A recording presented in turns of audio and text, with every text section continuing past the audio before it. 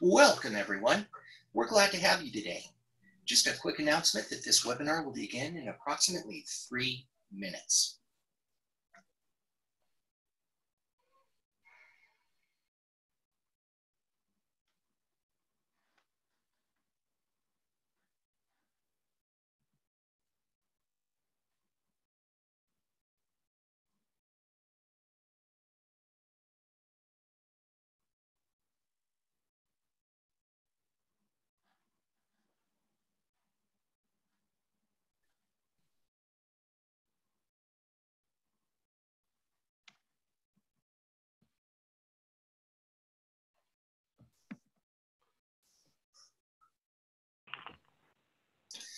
While we're waiting for the webinar to begin, you should know that Royal Circuit Solutions, Advanced Assembly, and Digi-Key Electronics Corporation are giving away free assembled circuit boards to environmental and animal rights researchers. If you've got a project or you know somebody that does, who's trying to help make the world a better place, visit royalcircuits.com, look into the blog, and you'll see our offer for 5 free boards, including parts, to anybody that asks. Nonprofits, education.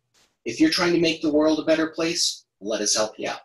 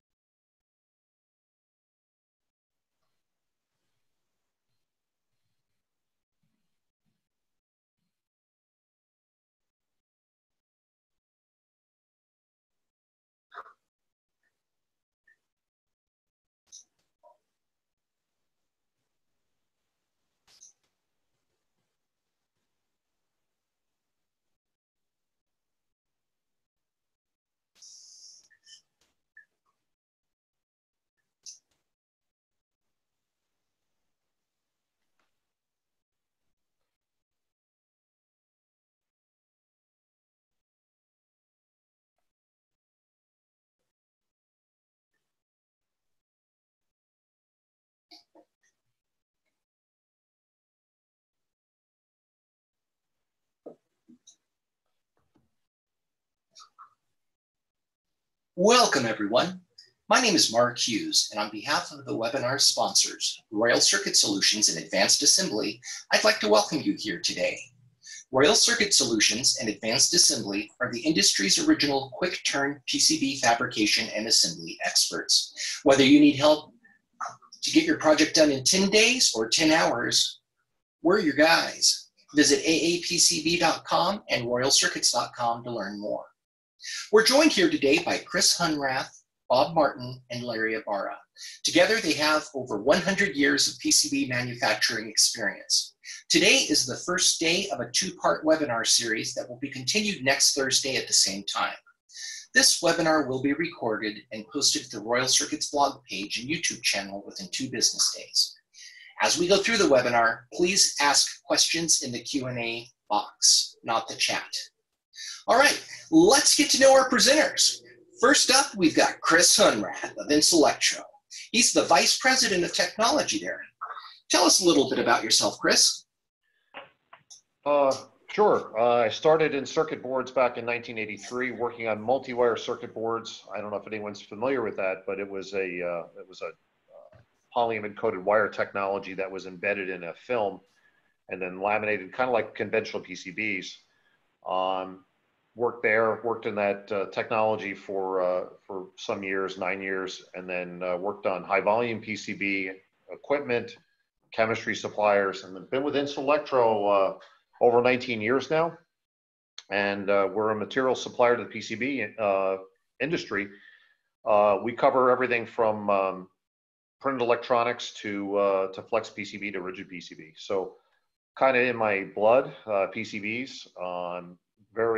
I consider myself a material science geek, and you know, as technology progresses, the material and the nature of the boards or the materials that go into them are becoming more and more important. So that's just my background, and hopefully I can help out you know, the folks that attend this and Royal Circuits as well.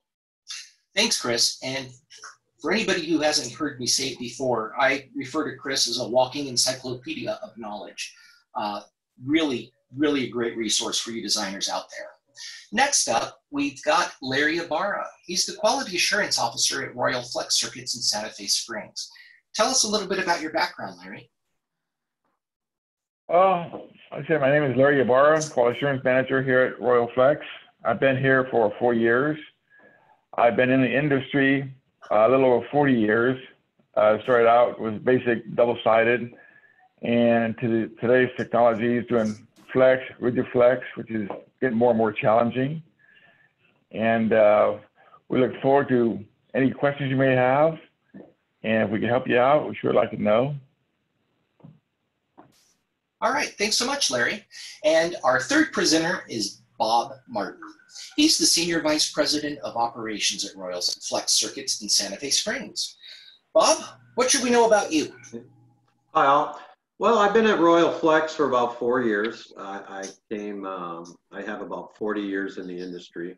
The last 25 or years so have been heavy concentration on polyamides, flexes, rigid flexes. So a pretty good background in that. Came to Royal Flex, in order to grow this company that was very small, building some single-sided, double-sided flex, and we've moved up to high layer count rigid flexes and things like that.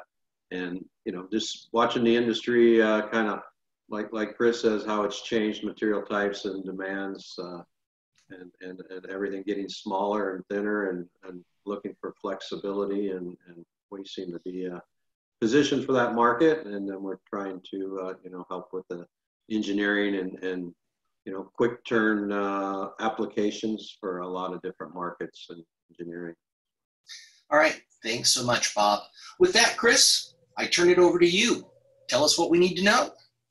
Okay, you heard a little bit about myself, a little bit about the Royal Circuits team.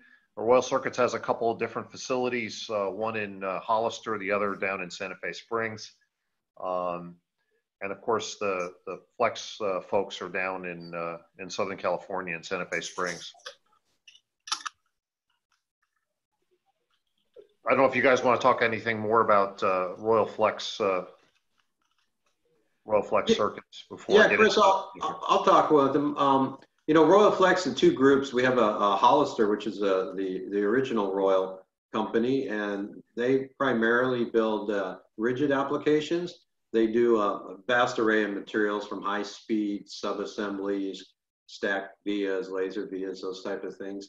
They really are fast in their rigid production. They've done 20-hour turnarounds. Just recently, we did one for Blue Horizon, I think it was called, for ventilators and stuff. We actually took the design and the salesman delivered it off an airplane and flew down here and took it to them in a little over 20 hours. We had the parts to them. So there's opportunities like that up north.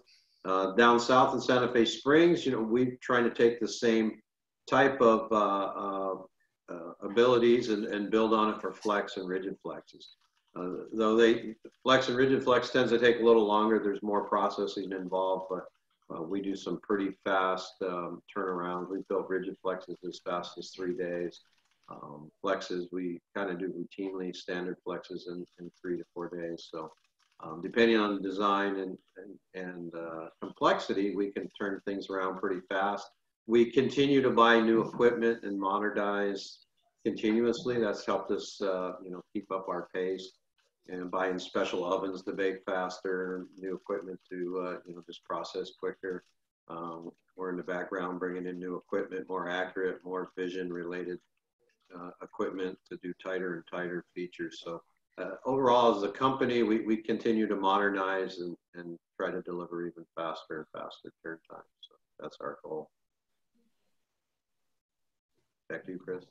Yep. Okay. Thanks. So Insulectro, we're a material supplier. We supply all kinds of materials for the electronics market. It's not just PCB. We're doing more and more in the wearables and printed electronics. Flex is a very big part of our business.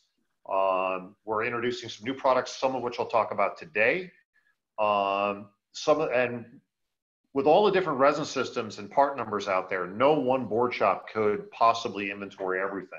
So that's part of our value prop, is that we have a pool of inventory that our customers can pull from as new designs come in. It helps them respond faster. It's really a big part of our business. We do a ton of will call business where PCB shops, PCB fabs will come and pick up material that they might have ordered 30 minutes prior. So that's what we're trying to do. We're always looking to step up our game, add new products to our line. And, you know, again, hopefully, you know, you guys can ask us some things that might impact, you know, what we decide to, or which materials we decide to stock. So we're always open to feedback and opportunities in that way. We think it's a win-win for everybody involved. So that's a little bit about Insulectro. I'm going to get into the materials side of it, and then we'll get into a little bit about the products and the designs. So lots of materials in the electronics industry. And when I work with designers and OEMs and fabricators, it's surprising to me, not surprising, that's not a good word. There's just so many different materials, and they each have their strengths and weaknesses. That's where the fabricator comes in. Fabricator, in combination with folks like us, we can help guide the design phase. Really, the ultimate goal here is to have a functioning circuit that does what's expected of it from the get-go without having to go through multiple iterations. Sometimes you can't avoid that. In other words, design changes, even material changes at times. But the idea is to hit the ground running with these products. Saves everybody time, saves everybody money. Just going back to what we stock, we support on the rigid side, you know, over 30 resin systems, but we only stock 9. Many of those are specialty or legacy, and we can't stock everything. And we have tens of thousands of part numbers in our stock to support our customer base. So again, we try and help with help guide the material process, and you can see some of the examples here. I'm just going to call out a few things here. Obviously, you see the rigid flex in the middle, lower middle section of this. What you're seeing above it is touch membrane switch. Then you have high-speed backplanes in the upper left. You can see a flex circuit, of course. In the upper right, you can actually see some high-temperature polyimide-based ink screened and capped on to make a printable heater. So lots of different ways the technology can go, and that's really our role, is to help folks like yourselves, you know, pick the right material for the application. So why flex, right? Flex is a huge area of growth for us and for our fab customer base. And you can see just a few of the applications here.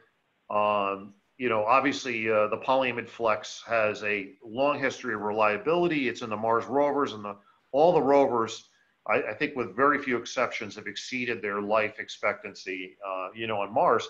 And Mars is you know, you have radiation, you have big temperature swings, you have very harsh environments, and flex does very well in those applications.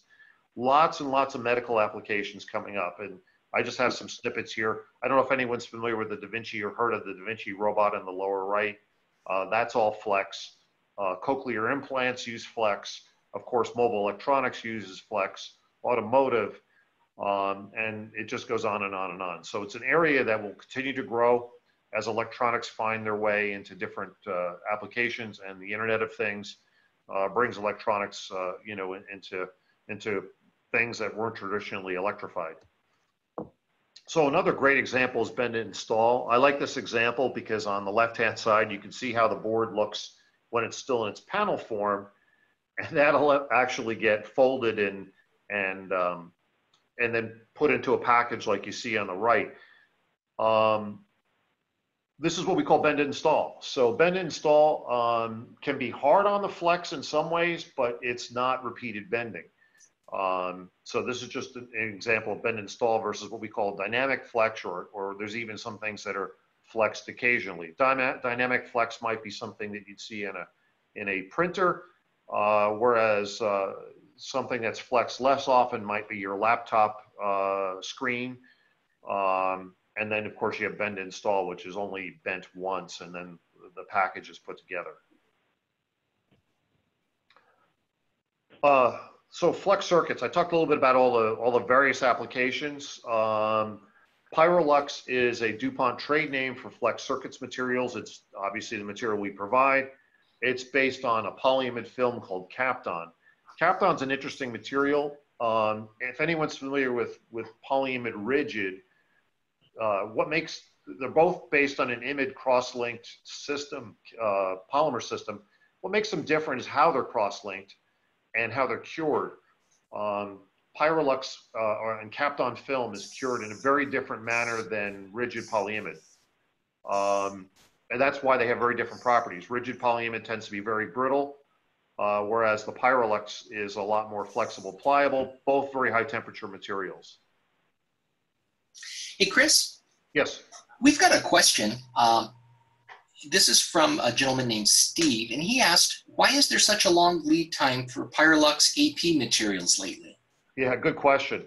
Combination of a big uptick in demand.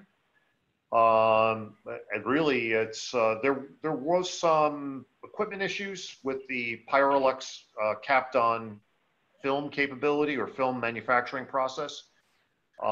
Just to give you a little background on that, the liquid polyimide is actually coated onto a stainless steel belt and then run through a high temperature oven. It's actually almost a furnace, and that's how it's cast. And then it's peeled off the belt, and then that becomes a building block to make the Pyrolux polyimide materials.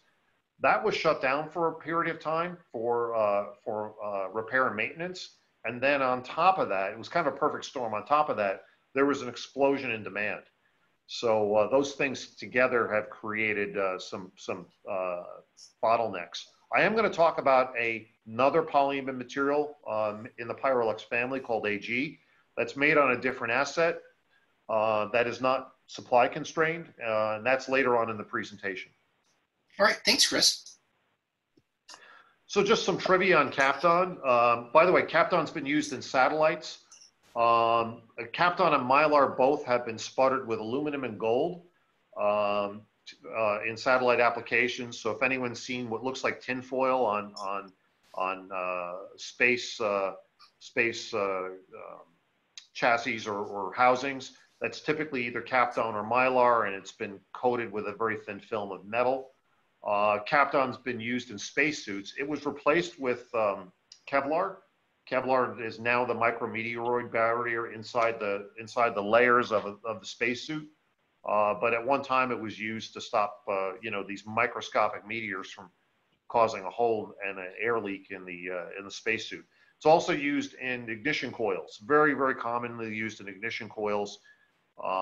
People have seen Kapton tape. Lots of applications beyond flexible PCBs, but I like to use it as an analogy.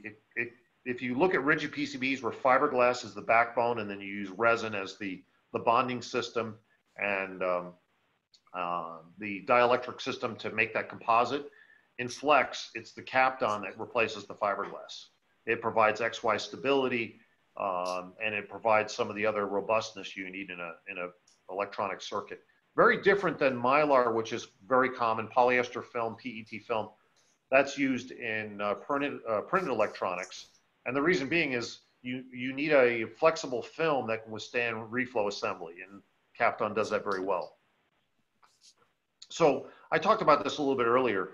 Really the goal for presentations like this and the team effort between OEMs, Royal Flex, and Insulectro is, really the goal is to get the design off the ground and working at the lowest cost and the shortest time possible. And you guys don't need to be material science experts. That's our job. Whereas the Royal Flex team they're the fabrication experts, and in some cases, design for manufacture, which is very important. So this is where we all work together to get your product to market faster and to get the whole project successful. Just a little review on rigid laminates. Rigid PCBs, as I talked about, pre-preg or fiberglass is the backbone, and then the resin's coated on it, dried, and then those are building blocks that you would laminate together to make both the core material and then eventually use those building blocks to put all the cores together to make a complex multi-layer. In the flex world, Kapton fills that role of the fiberglass. And just a common rigid core construction. And you can see, you know, where the copper foil is applied to the what we call the B stage fiberglass pre-preg with the resin, and it's bonded, cured, and how flex is made is similar to this.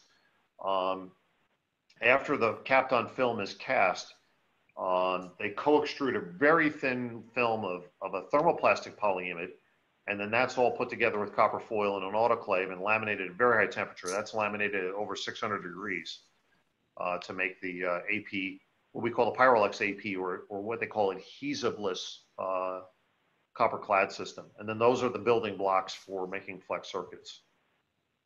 In general, really the purpose of this slide is just to let you know, in general, thicker constructions are less expensive on rigid fiberglass systems, and on the film side, as you go, there's a point where as you start to go higher in thickness, the cost goes up. It's just something to keep in mind. There are definitely reasons why you need thicker polyimide in a flex system. But once you start going over 2 mils, the cost goes up dramatically, because then you have to use multiple plies of the cast film. And of course, it takes away from flexibility. Now, again, certainly for very high voltage or for impedance purposes, you may need thicker polyimides, but it's just something to keep in mind.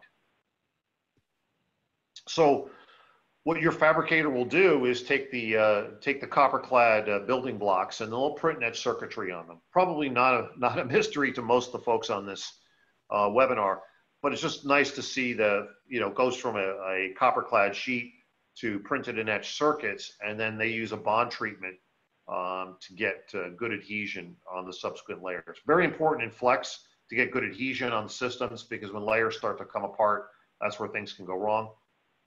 But that's a process that needs control. Again, that's where you count on your fabricator to do a good job with that.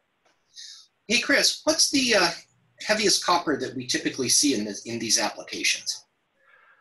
Well, so for flexibility purposes, thinner is typically better. I've seen heavy copper. I've seen 4-ounce copper in a flex application. You're kidding! Wow. And actually what made it a little bit more challenging is the board had 1-ounce copper on one side and 4-ounce on the other. Ooh. So, obviously there must have been a current reason or power reason why they needed that thick of a circuit. It's not terribly flexible. So another thing to keep in mind. What would you think is a reasonable thickness? 2 ounce? So half and 1 ounce is very good for flexibility. Half ounce is very, very good for flexibility. I'm going to talk a little bit more about the types of copper and why you would use one over another, because copper is not all copper, right? There are different kinds of copper regardless of the thickness.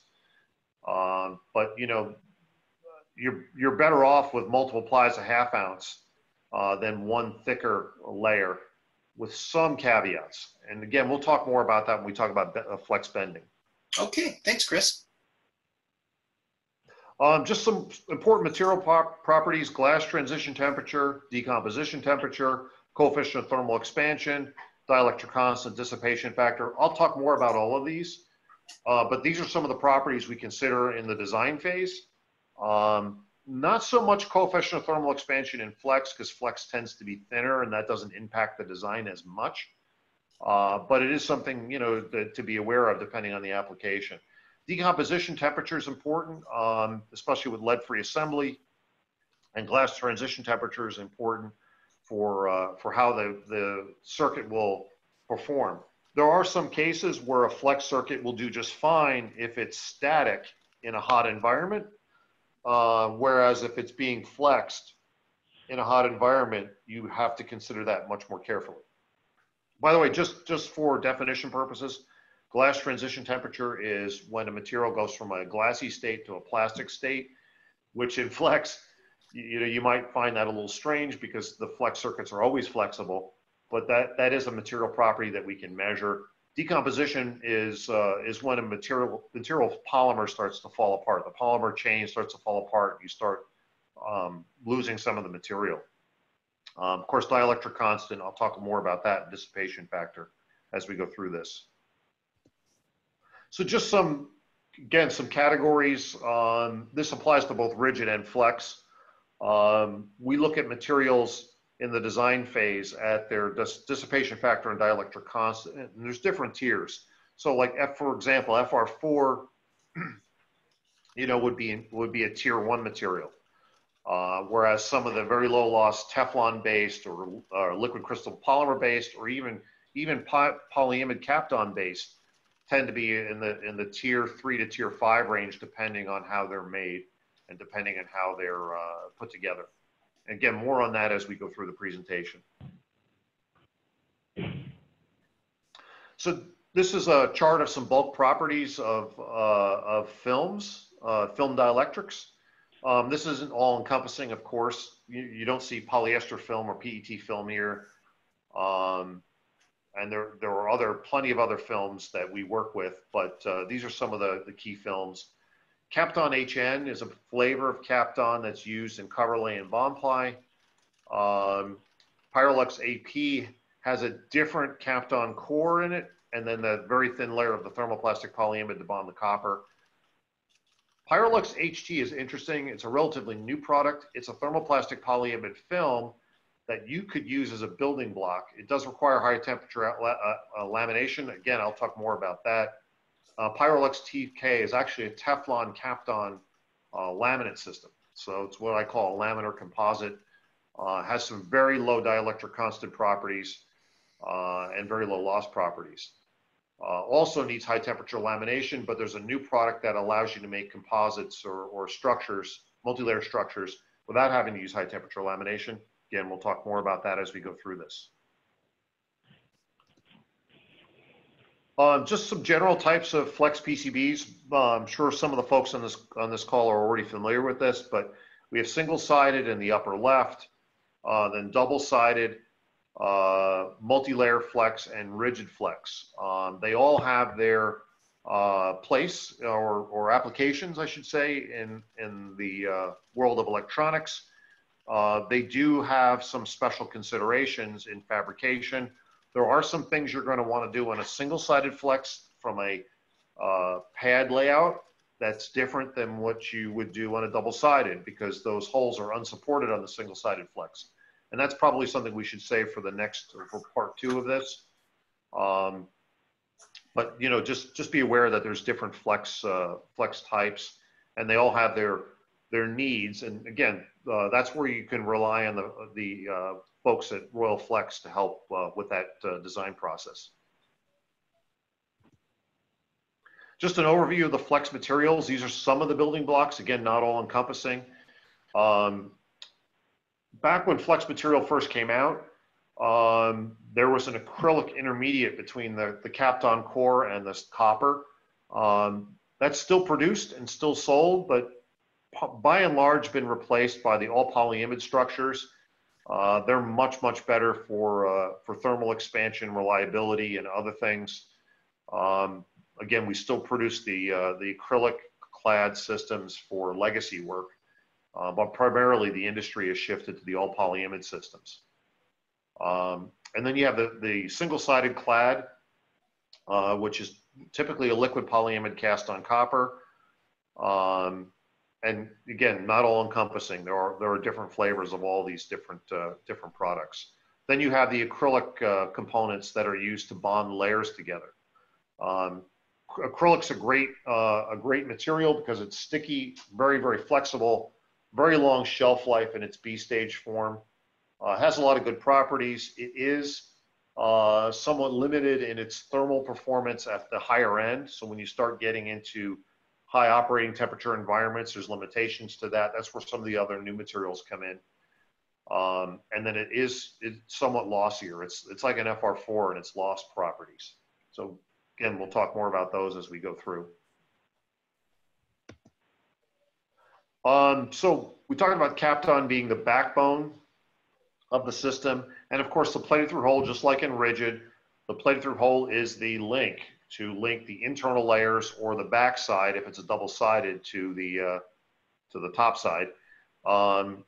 And there are a number of processes, including electroless copper, that are used to do that. Again, that's where you count on the fabricator to be experts in this area. So just wanted to get the folks here familiar with the overall structure of the flex and how the layers are brought together. So, Chris, how many layers can we reasonably put together here? How many layers of copper before we're making a de facto rigid board? Yeah, that's a great question. There are a lot of it depends attributes to that. It depends on the thickness of the polyimide film. It depends on the thickness of the copper layers. When we get into talking about bend radius a little bit and bending flex circuits, it's best to put the heaviest copper in the neutral axis of where the bending will be. And then there's also loose leaf flex. So, and that's typically done on rigid flex.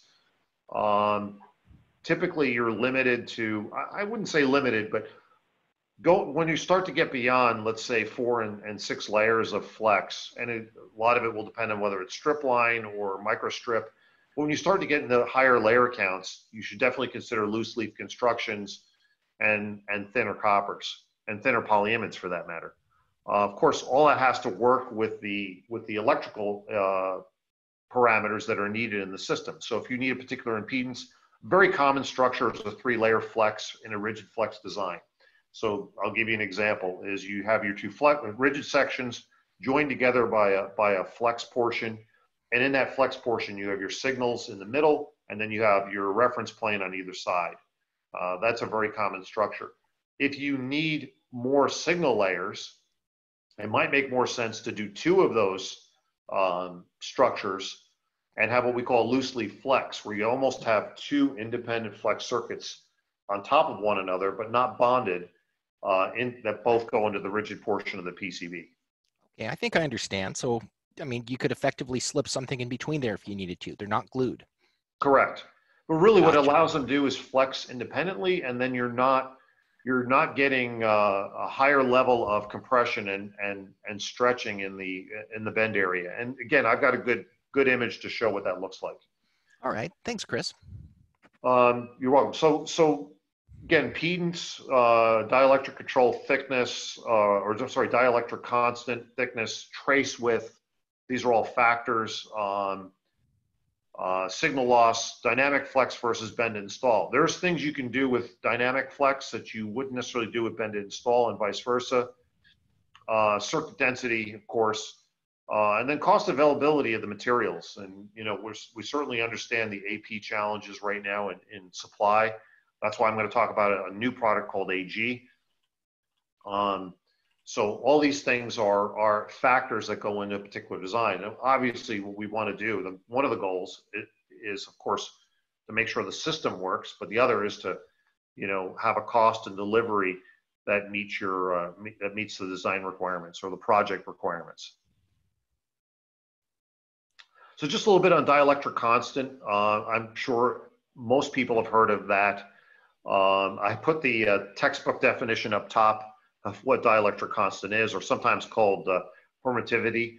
But we in our industry, we just talk about dielectric constant, and really it's a material property independent of thickness, and doesn't change with the environment. However, at different frequencies, you'll get a different apparent dielectric constant. Obviously, the material isn't changing, but it will operate like it has a different dielectric constant at higher frequencies. Moisture absorption can affect this as well. Again, that's where we can work with the folks interested in the project or design to help give some good guidance. DuPont has a lot of electrical data on their products in various environments, both on Kapton and on Pyrolux. Just a quick review of the metallization part of it. There are a couple of rigid boards here, and there's some flex. Actually, you could see there's an example of 4-ounce copper in a flex in the upper middle picture. That hasn't been metallized yet, but that's been drilled. And then of course on the right-hand side, that's a multi-layer flex where you can see the Kapton layers and the acrylic adhesive layers.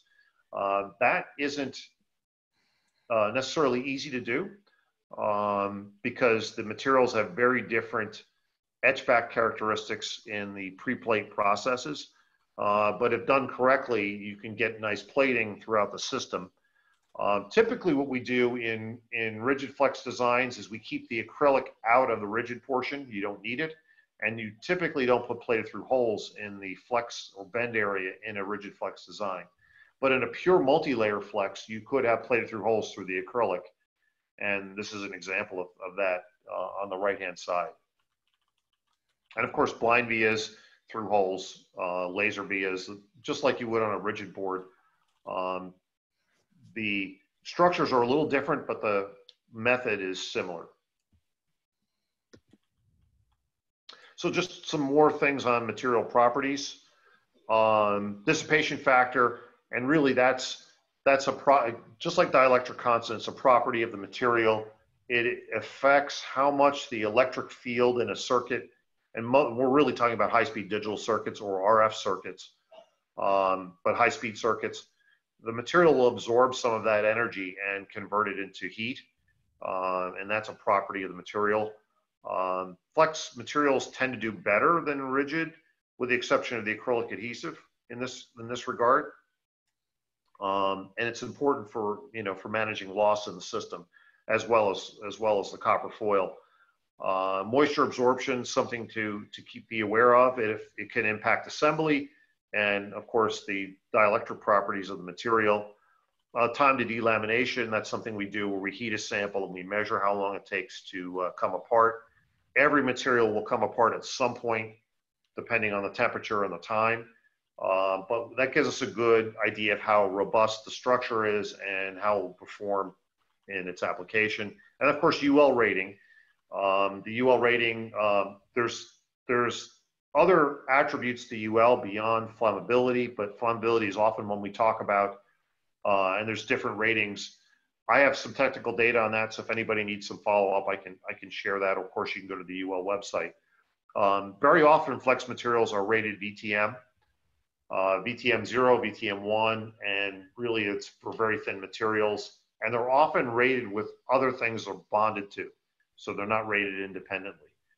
But that's just a little bit on the UL part of it.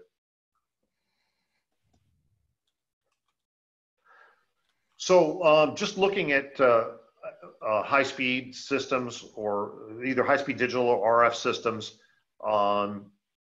it's becoming a bigger part of flex. Fortunately, flex typically uses rolled annealed copper. As copper foils go, rolled annealed performs better than electrodeposited in high-frequency applications. So you're getting both the flexibility benefit of rolled annealed and the high-frequency benefit of rolled annealed copper. But it's a system, right? So you have to consider the conductor as well as the dielectric.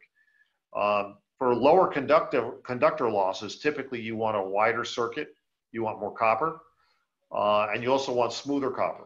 And again, that you get some of that from the rolled annealed copper. The dielectric's also important as well. I'm going to talk a little bit about how reference planes work with flex too, and that's coming up in some other slides. But just be aware that this is a combination of the materials and the copper foil. And just kind of a shout out to Royal Flex Circuits. Again, these guys see these designs come through day in and day out.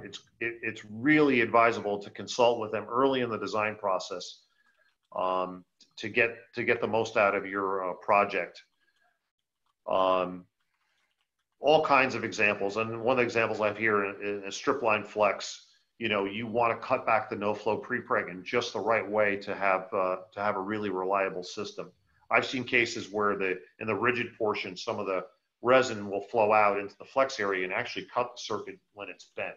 So again, the fabricator has some great experience and knowledge in this area, and this is where they can help you with the design. And then if need be, we can be consulted as well on the material properties. So we've got a lot of we've got a lot of people with a lot of specific questions waiting in the Q&A, and Okay. we're holding those until the end. But yeah, there's a lot of people that want to know more. Okay. Is there anything you think that should be addressed at this point? No, let's keep running through the slides for a minute. But we've got people wanting to know about perhaps stretchable substrates, some stack up designs, you know, if you're doing some high speed, that sort of thing. So if the opportunity presents itself, I'll interject and ask you. Okay. All right. So just to review again on some of the materials. So you saw the material types or material families. This is getting a little bit down into the part number characteristics. So you have the Pyrolux AP, AG, and AC. They're 100% polyimide systems. There is no acrylic or epoxy in those systems. Typically, they're copper clad. AP and AG are double-sided clad systems where the copper is directly bonded to the polyimide. These are your basic building blocks. So if I were to compare it to rigid, this would be your core material. AC is a single-sided clad. Sometimes that's used for 3-layer structures. Sometimes it's used for cell phones in a single-layer flex circuit. I don't know if anyone remembers the Motorola Razr. Seems like a long time ago. That was all Pyrolux AC that connected the upper portion to the lower portion. AG and AC actually we can provide those in sheeted form or in roll form. So there is some reel-to-reel manufacturing in the U.S., but a lot more common in high volume in Asia. But those are available in roll form. I'm actually working with a light manufacturer who's building large format commercial lighting, and they want circuits that are 4 feet long, and that's a great application for some of that roll clad. The LF and FR adhesive system has been around a very long time. Low glass transition temperature, very, very flexible, but reasonably high decomposition temperature. They can work in lead-free assembly with some good baking practices and shielding of the flex layer and a rigid flex.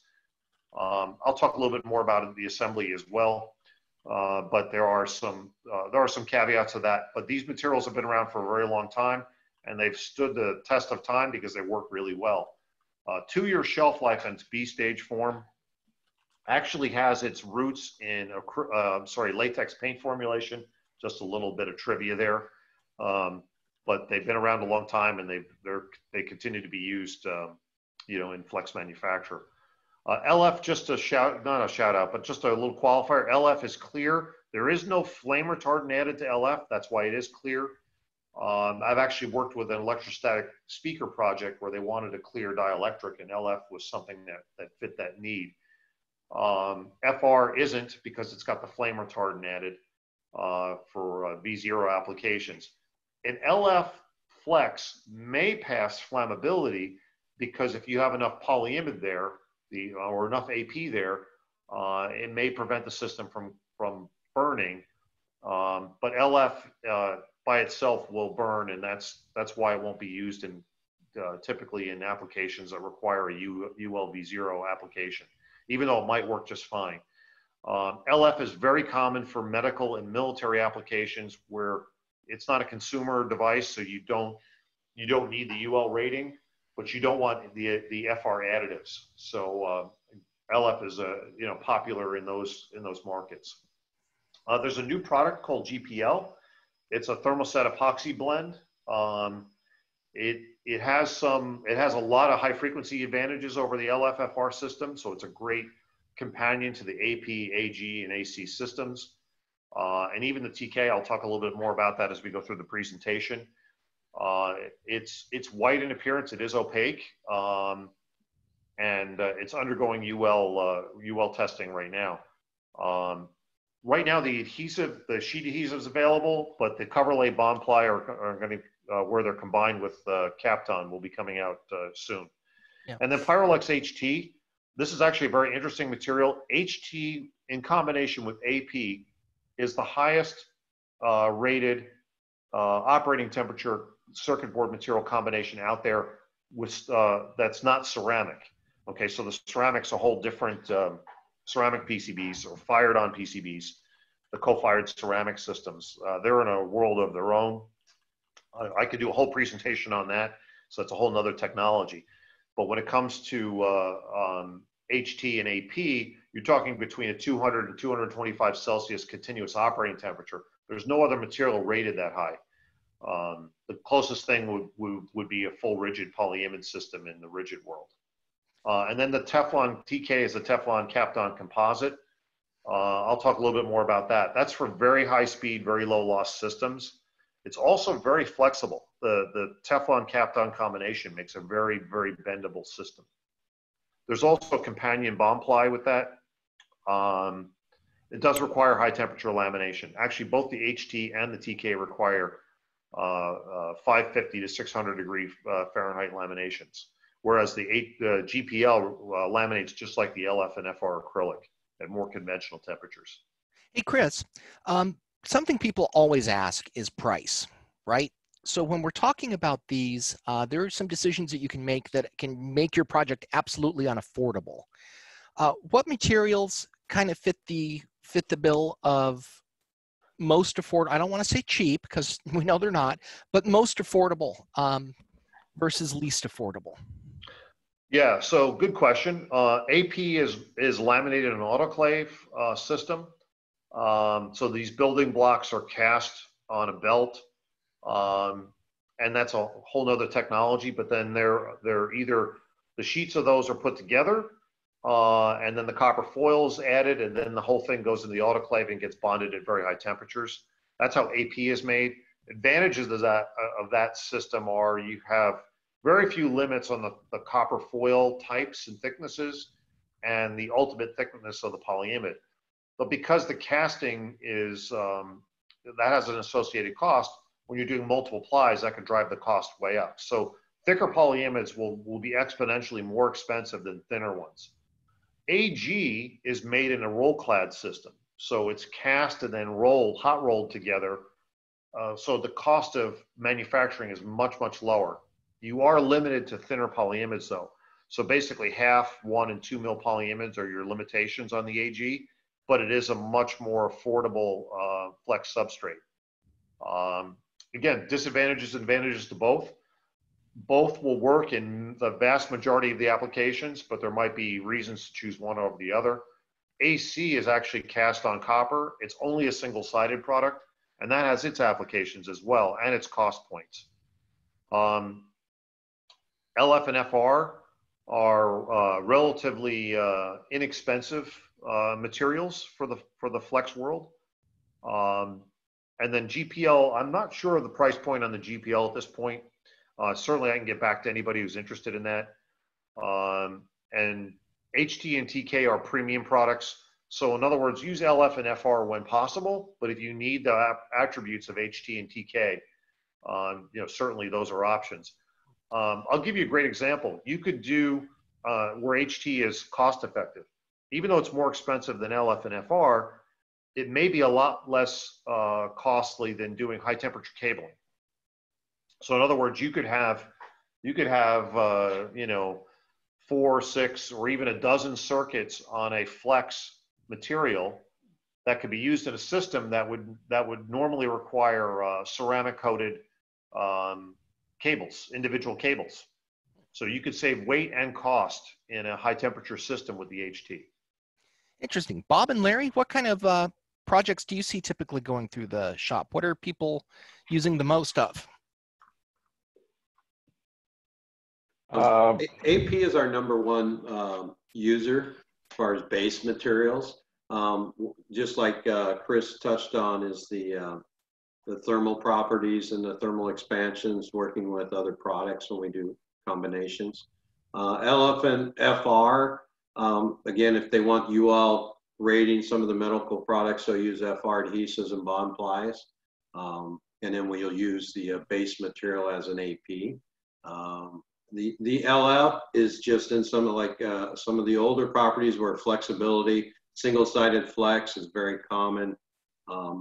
We use it when we build what are dual access, where we actually have, a single layer that's accessible from the bottom and from the top. So we basically build material.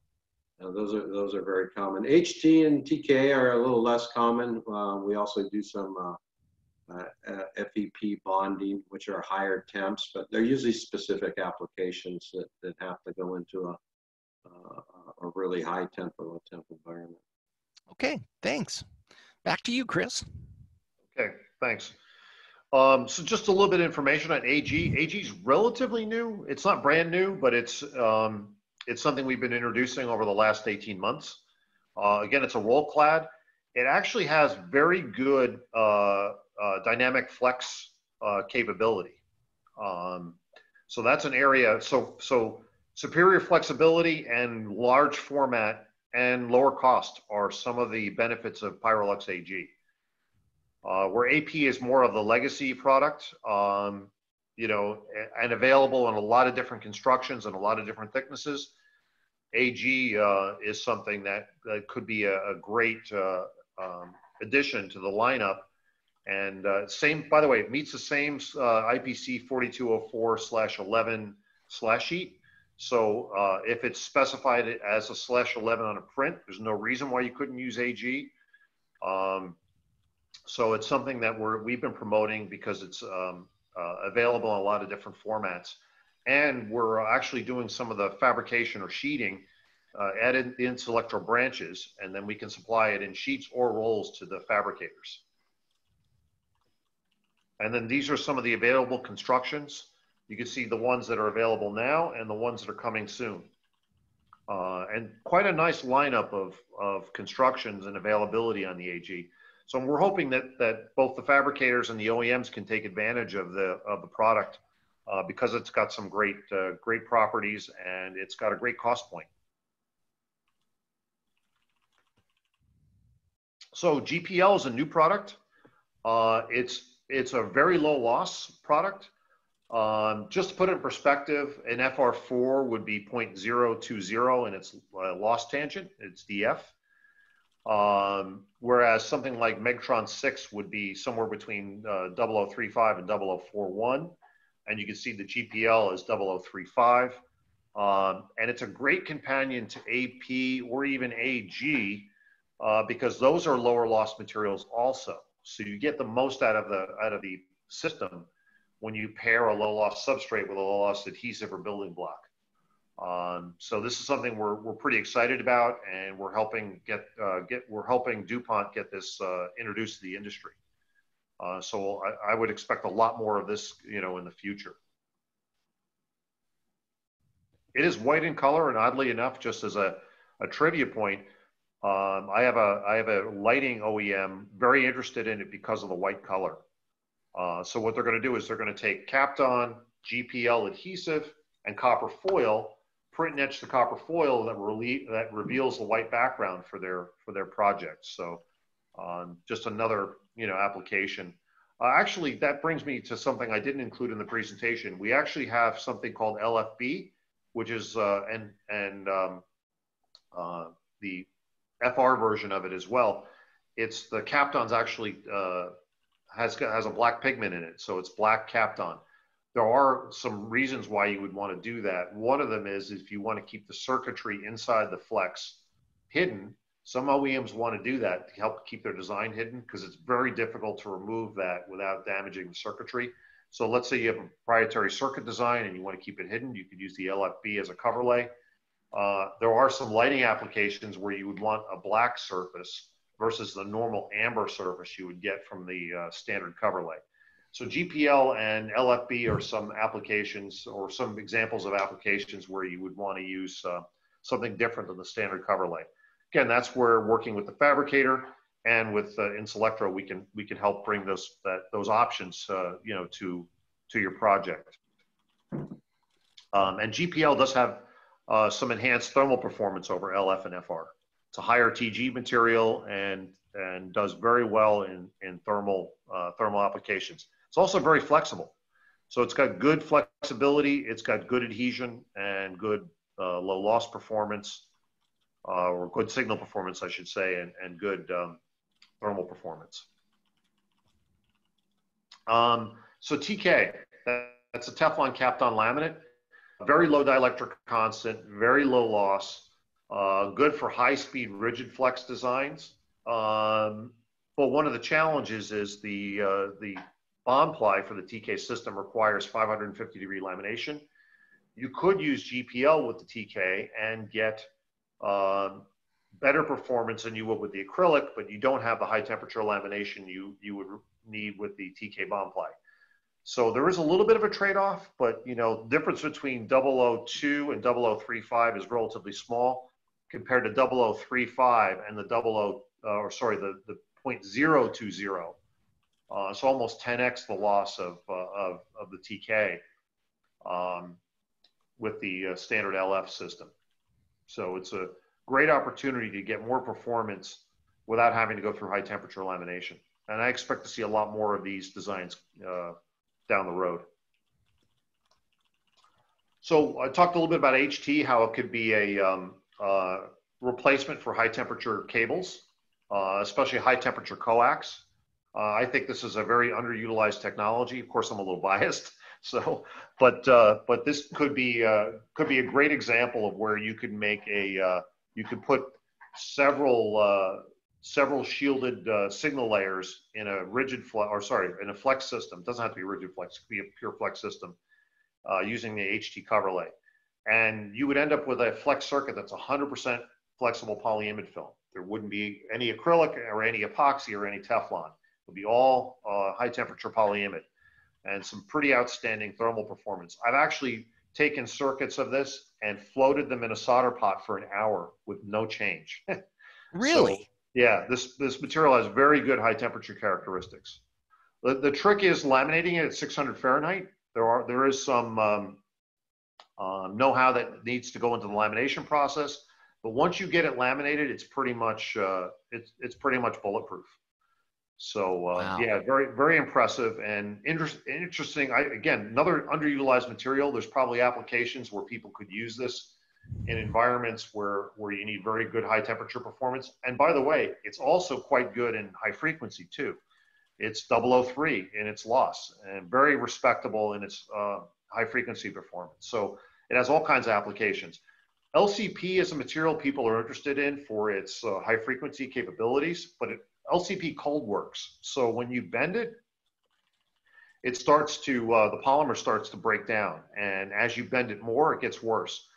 GPL, HT, and TK don't have any of those drawbacks in cold working. So much better options for making bendable circuits.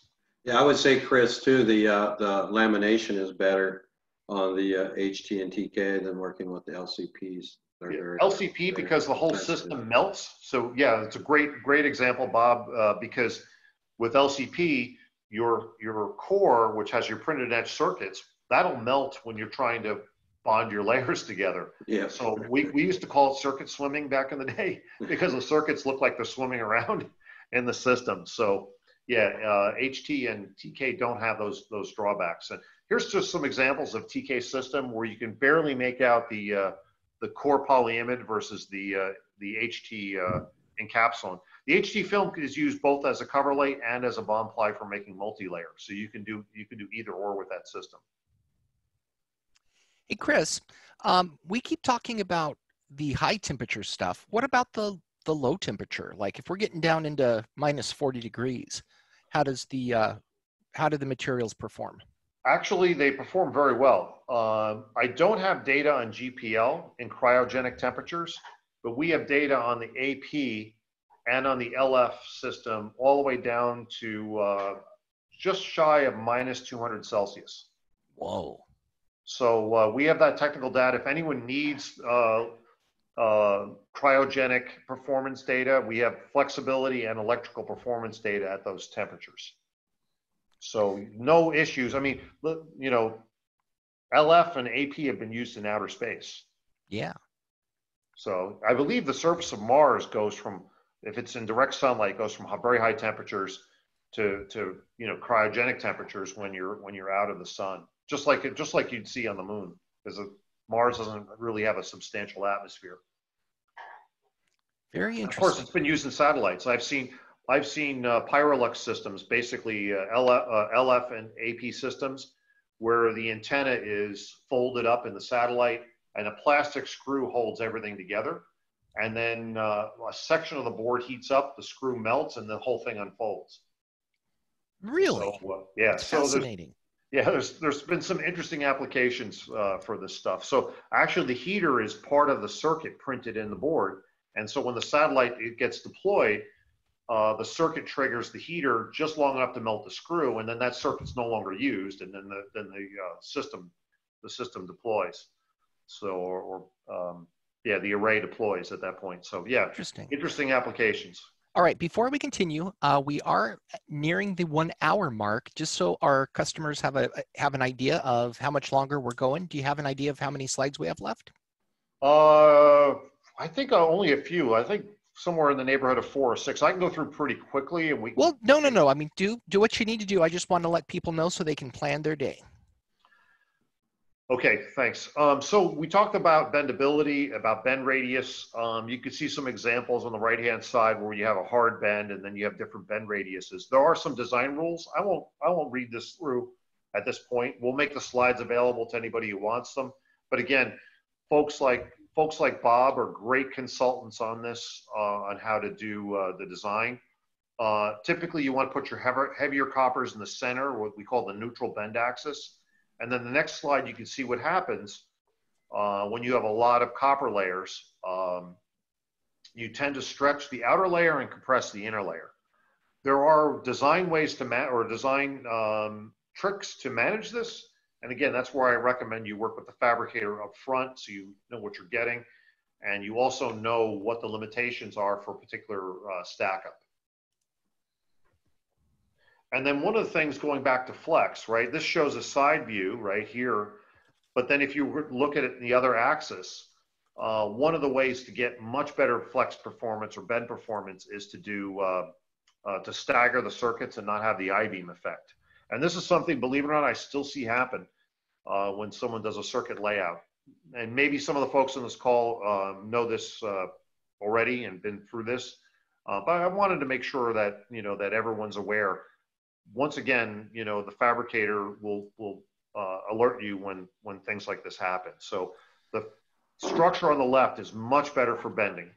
Yeah, it also helps us in production as well, Chris, because the topography on the surface from the stack, gives you an issue in resist coating and drilling sometimes, and lamination. Yeah, great point. Lamination. So the one on the left is, the one preferred with the offsets. We get a much flatter surface coming out, and it's just much more manufacturable, and again, it bends much better on top. So from a manufacturability standpoint, certainly that's the preferred way to go. But from a electrical engineering standpoint, one of the reasons that we would typically want to stack, at least in a rigid design, is to reduce the electromagnetic emissions, right? Every signal needs a return path. And the closer you can get those, the less trouble you're going to have down the road. So that brings me to another question. What about ground planes, crosshatched versus solid? Yeah, so you probably already looked at the slides because that's coming up. Okay, I didn't actually. No, that was a question I was just bringing into. So crosshatch ground planes have been used in flex for a long time, and they have a lot of upside. There are some downsides, but this is way more preferred over a solid reference plane. Of course, it changes the structure, but it does provide better flexibility. It provides better performance in assembly because it provides a moisture egress. There are some signal limitations, which I have another slide on, but it's very, very good for flex circuits. There was a study done by HD Pug. I'm going to talk a little bit about that as well. But for bending, it's just a huge benefit on the circuit, much more flexible. And again, it provides a moisture egress. It also allows you to get a higher impedance in a thinner structure, which is also very important for flexibility. So, and then also with the crosshatch, there's different angles you can use, right, to get a little more copper, but still get as a 30 degrees versus a 45, right? Yeah, great segue into this next section here. So HT Pug looked at openings and also patterns basically a diamond pattern versus a circle. And they looked at performance and flexibility. Again, we can make this data available. This was presented publicly, but they did a study on this, looking at the signal performance and the size of the opening. And then you can see here some of the signal performance, the frequency cutoffs.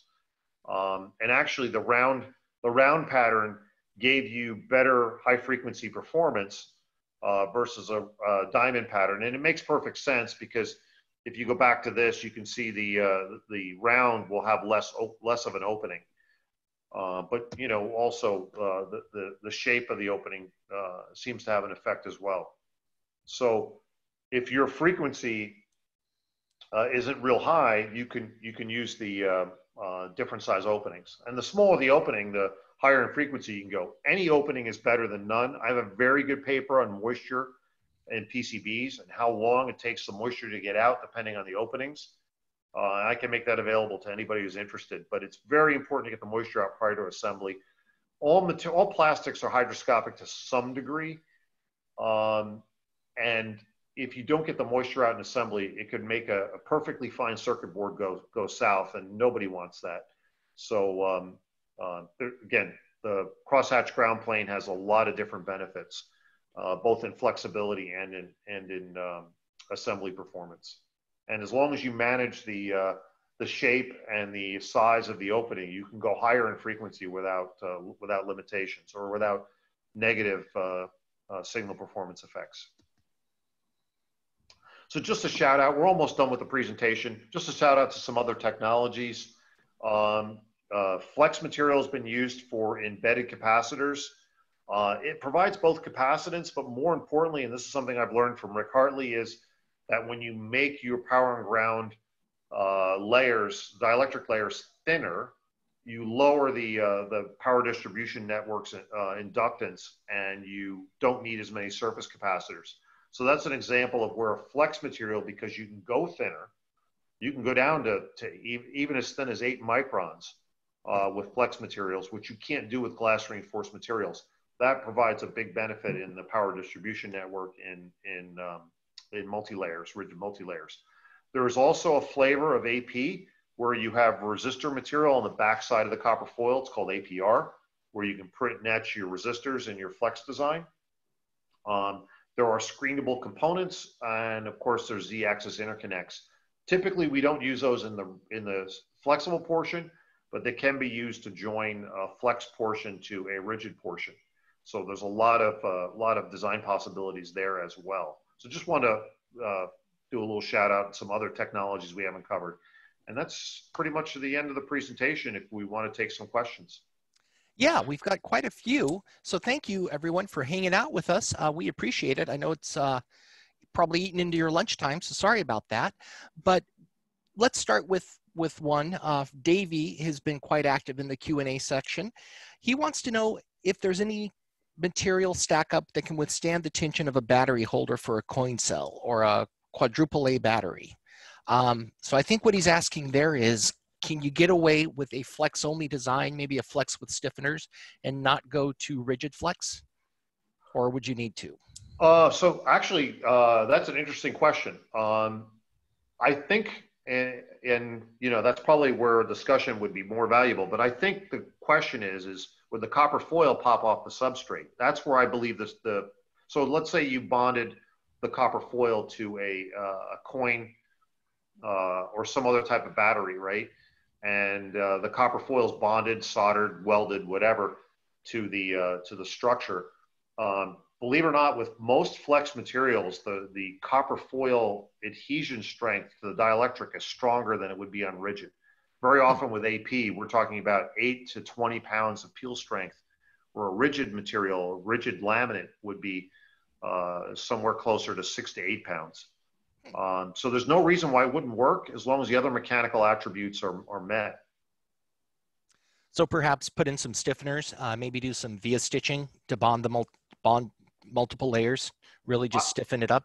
I think really that would help keep the batteries together. But that would be, yeah, because it's a flex material. But yeah, you could use a stiffener system to keep the package. I would probably need to know more about the requirements or the goals. But from just a pure copper adhesion to dielectric standpoint, the flex should really be better than rigid. Interesting. All right, so Davey, follow up with Chris directly or one of our associates. If you contact Ricky at royalflexcircuits.com, he should be able to direct you to one of our engineers, Bob, Larry, somebody who can answer it. Chris, I'm telling you, the guy's a walking encyclopedia. It's worth a phone call. We've got another question from Davey. Are any rigid flex materials appropriate for milling? I'm going to let Bob handle that one. I believe he's referring to mechanical. The rest of the question says, like with LPKF, PCB mill laser, or rotating bit. So I think he's asking. Gotcha. Yeah. Yes, you can use those laser systems to fab the flex. You can both ablate the copper and you can also cut the substrate depending on the setting of those laser machines. Yeah, typically when we build a rigid flex, Chris, we will route out the flex with a laser, and the rigid, go mechanical most times. We don't route much fiberglass because it burns too much on the lasers themselves. So real thin applications, but as far as cutting, doing some depth control, meaning depth milling or skiving on the laser, that's pretty common. Typically, you wouldn't mill much of a flex because they're so thin. You're dealing with a different animal there, but get a lot more tearing than cutting, I would imagine. imagine. Well, there's not a need. You can sometimes build the flexes at different levels so that the milling requirements. Those are all great points. One little caveat though: the flex material does absorb UV energy and laser energy readily. So if you're ablating a copper only, you have to be careful, but it is possible. It is doable. And these are pretty low power lasers too, aren't they, Bob? Well, they range from anywhere 2 watts to 15 watts. We generally, when we do that type of cutting, I mean, you have to run a little hotter to get through the copper, but when we go through the Kaptons and stuff, we'll run at a lower temp with more passes. So we allow the material to cool, that we're not just trying to, cut it really quick with a big torch, as opposed to going through and just making multiple lower power passes to get a cleaner edge. Okay. All right. So what about my prototype designs, right? Most places I go to, I'm going to have to buy a panel. I mean, if I've got something that's the size of a playing card, I don't want a big old 18 by 12 panel for a single prototype. Is there any way you guys can work with me on that? Typically, I mean, special, more expensive materials, sometimes, especially the Teflons and some of the real high-end ceramics, we actually build 6 by 6 panels and 9 by 12, things like that. So I can just get a small panel. But with flex, there's other issues, but 12 by 18 is kind of our typical automated tooling. So even though you might have a smaller part, we might just populate the middle of the board of the array, because at that point the material is less of a driver than the processing. Panel size generally comes into play when you're doing more volume and layout, things like that. So prototyping, you're probably buying time in the shop as much as the base cost of the materials. I mean, that's why it's really the real high end, the $300-400 a square foot material that they'll run the smaller panel size. And not all shops do that, but we're pretty flexible that way. We've ran panels as small as 6 by 6 that customers supplied, some really thick ceramic materials. So, but typically we run on a 12 by 18, but we do have all kinds of panel size. If it fits a design better, we'll use it. Okay. We've got a question. It really is, have things changed on what's reasonable to be done in the United States versus China? So at what point do we come back onshore or move offshore? It's a combination of technology and pricing, right? Some of the tougher technologies and how we process. A lot of jobs are driven to be here by ITAR, right? We can't go overseas with them. But the the type of material sometimes you get overseas can't be matched here, and vice versa. We have a few shops that request us. They actually in Korea where they buy our materials to build products, you know, because they don't have those products that are readily available in Korea. So yeah, to add to that, a lot of flex circuit manufacture in Asia is done reel to reel. So unless you have very large volume, it's just not feasible. And then the other thing is those reel to reel flexes tend to be not as complex. The U.S. circuit, the flex circuit manufacturers are much better at doing any kind of specialty product process. Their manufacturing area is just better suited for it. If you're doing tens of thousands of parts, certainly. Where the break-off is between Asia and the U.S. really depends on a lot on the circuit design.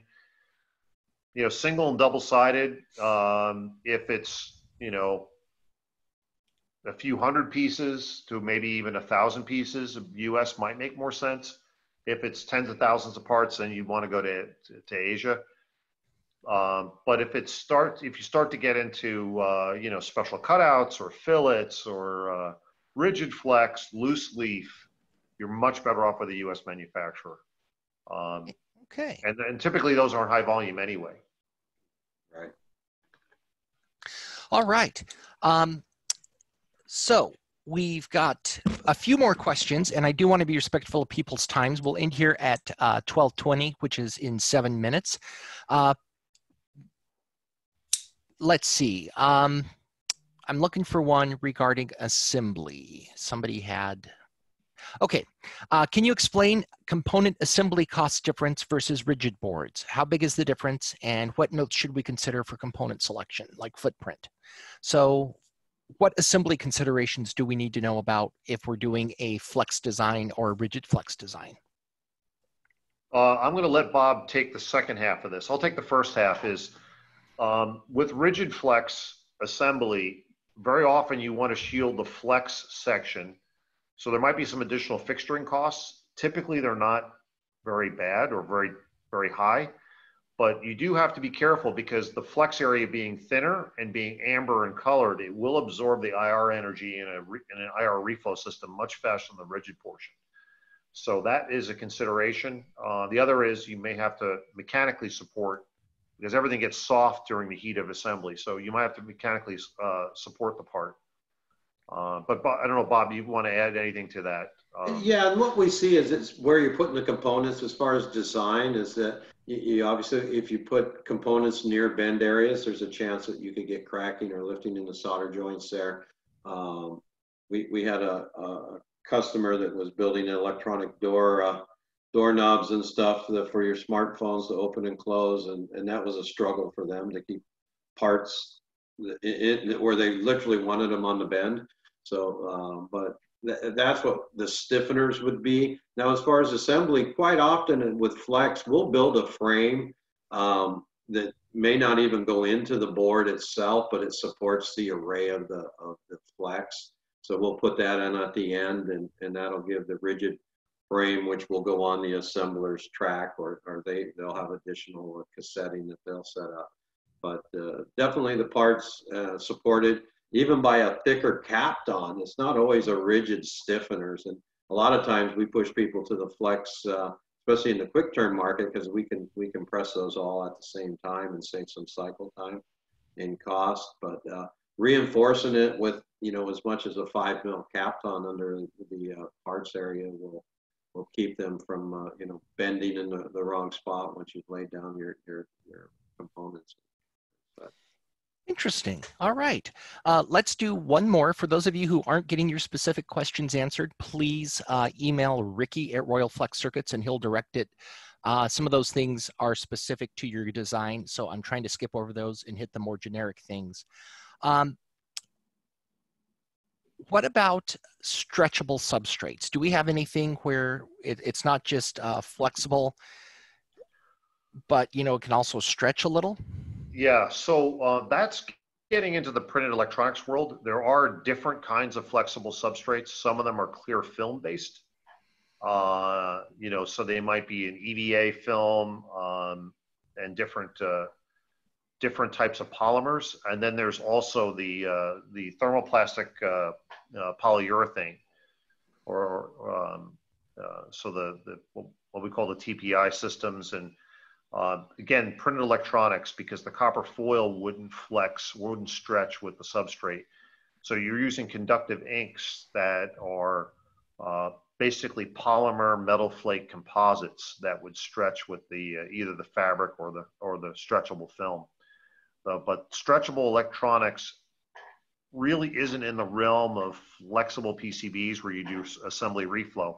All the systems I mentioned that are stretchable would require conductive adhesives to join the components to the circuit. Haven't experienced a case where two rigid boards were joined with a stretchable conductive substrate or interface. I suppose it's possible. Could be a new area of R&D. But printed electronics is a whole nother field and is worthy of a whole nother presentation. But the solderable substrates typically aren't stretchable. With that said, I have seen Kapton used in strain sensors where there is some stretching going on, but it's not to the degree I think where your person asking the question is talking about. Well, I think that person has enough questions that they need to contact you directly. They seem to be asking about a specific design or designs they have in mind. Okay. With that, I would like to thank everybody for hanging out for a wonderful hour and 20 minutes with Chris Hunrath, Bob Meyer, and Larry Ibarra of Royal Flex Circuits. This webinar was brought to you by Advanced Assembly of Aurora, Colorado, and Royal Circuits of California. We're going to return next week with the extension of this webinar at the exact same time. So next Thursday at 11 o'clock Pacific time. For those of you who would like a copy of the recording, that will be available on our YouTube channel and at the royalcircuits.com blog within 2 business days. And we'll also ask Chris for PDFs of his slides and put them up there for you as well. I'd like to thank everybody for joining us. I hope you have a wonderful day and you stay safe. Chris, Bob, Larry, thank you so much for your time today. You're quite welcome. Thanks for having us. Yeah. Oh, hey.